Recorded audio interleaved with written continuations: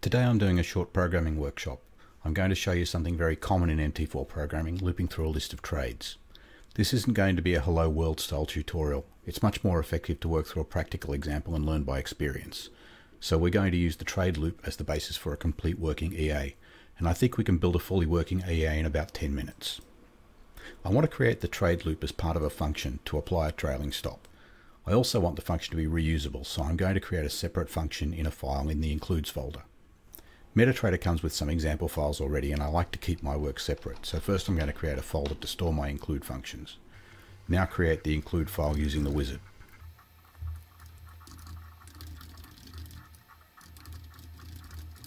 Let's call the function apply trailing stop. It's a good idea to pass in all the required information to the function rather than relying on global information. So set the arguments to the function to include symbol, magic number, order type, and trailing stop price. Magic numbers used by EAs to identify the trades created by the EA. If you enter a trade directly from the trading console, it will have a magic number of 0. So this function can be used for both manually entered and EA created trades. The first thing to do is to create the loop through all orders. Notice that I'm using I and counting down from orders total -1. Orders total is the total number of open trades, so the first trade is at position 0 and the last is at orders total -1. Unless I have a reason to count up, this is my default approach for two reasons. First, the initialization value orders total is a function and is only evaluated once instead of being evaluated every iteration of the loop, which would happen if I included it in the termination condition. Second, in case I'm working through a list and removing items as I go, like closing trades, I don't want to worry about adjusting my count if I remove an item and the list compresses back down. The first thing to do in the loop is to load in the trade using order select. If order select fails, this will just skip to the next trade in the list. Next, test the selected trade to see that it matches the symbol, magic number, and order type passed in. For buy trades, we want the trailing stop price to be below the current price and the reverse for sell trades. So here I'm just using if statements to handle each one differently. I'm also only processing buy and sell trades. Limit and stop orders will be ignored.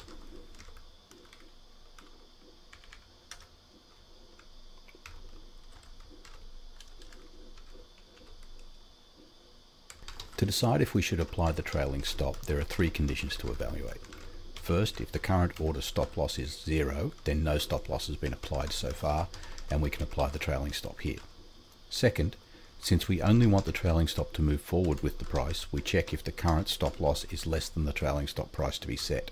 And finally, in case we use this function to simply remove all trailing stops by setting them to 0, we include a condition to check for price equal to 0. Without this, the test would fail on the second condition. Applying the trailing stop is nothing more than updating the stop loss for the selected trade. Since nothing else is changing, I'm using the values from the selected trade in the other arguments to the order modify function. Then just copy the code for the buy trade condition and make the updates to apply the same to sell trades, changing less than price to greater than price. For sell trades, the additional conditions are not really necessary, but I leave them here because it makes the code more readable and consistent. Compile this just to make sure there are no errors. The two warnings are not important, but I like to remove warnings to keep compiler results clean. It helps with larger compiles to know that there is nothing to look for. Just add a Boolean result to each order modify call and compile again. One of the inputs of the trailing stop function is a price. I'll create a very simple function to calculate a trailing price, but this could be replaced later with a more appropriate trailing stop function like lowest candle or Bollinger Band.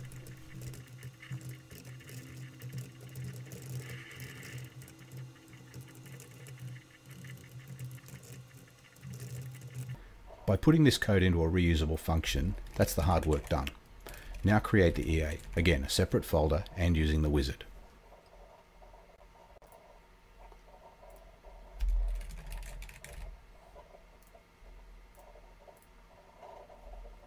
First, use an include statement to bring in the trailing stop function.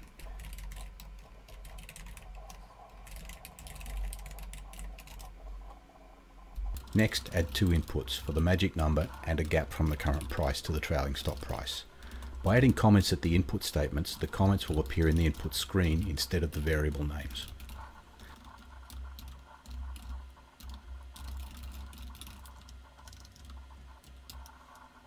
Now just include a call to the trailing stop function in the onTick section using the getTrailingStop price function and duplicate this for the sell side.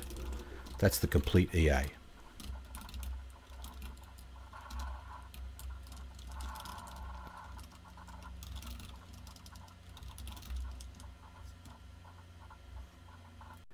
We've built a complete working EA. This EA doesn't place trades, but it can be used to monitor trades you place through the terminal or another EA and maintain a trailing stop. The trailing stop function itself is very basic, and there are some programming techniques that could be improved, but this is a good starting point. If you'd like a follow-up video to answer any questions or to show some improvements to make this more useful, let me know in the comments, and be sure to subscribe to know when the next video comes out. Just before I finish, because this EA doesn't place trades, it can't be easily demonstrated in a backtest. Even a live demonstration would be very slow, waiting for the market to move. Instead, I'll create a script to run the trailing stop function. The script is very simple, and I can just copy most of the code from the EA we just built.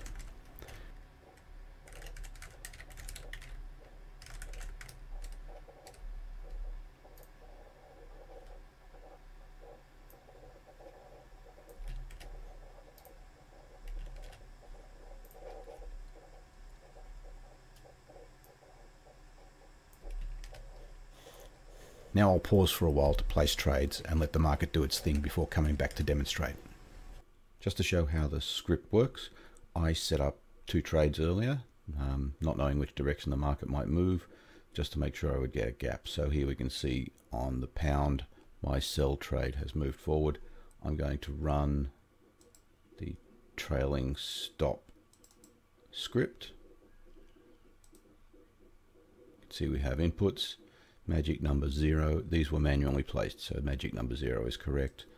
I'm going to change the trailing resistance to 0.002, and if you look at the moment, you can see that for this sell GBP USD there is no stop loss.